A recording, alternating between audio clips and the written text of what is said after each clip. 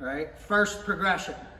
We're gonna get into a position the same way a shortstop would field a backhand, okay?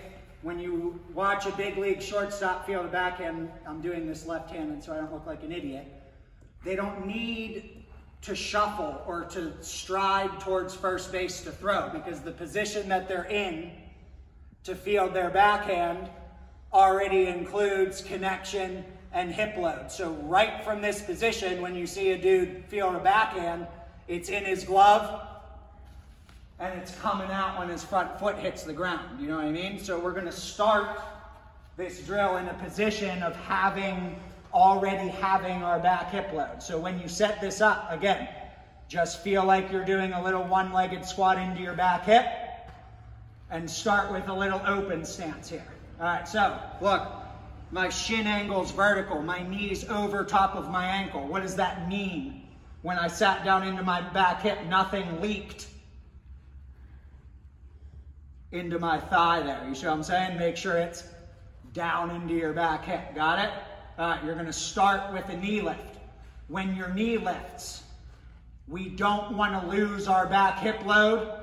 We don't wanna lose our connection. So when I lift my back knee, if I'm shifting in my back hip, is that a good or a bad thing? Correct.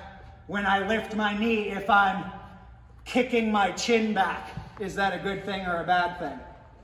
That's a disconnected thing, right? That's bad. So we're gonna take our line here from our chin to our belly button.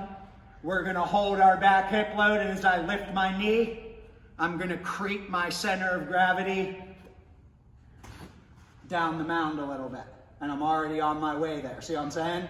We've felt everything else. We've felt what we need to do through our stride to be prepared to rotate. We know how we have to feel when we land to be ready to rotate. What's the focus of this drill? Is it from when you land to when you release, or is it how you're getting into the ground? Exactly. Got it? Load your back hip. Keep your connection in your lift. Go for the ride.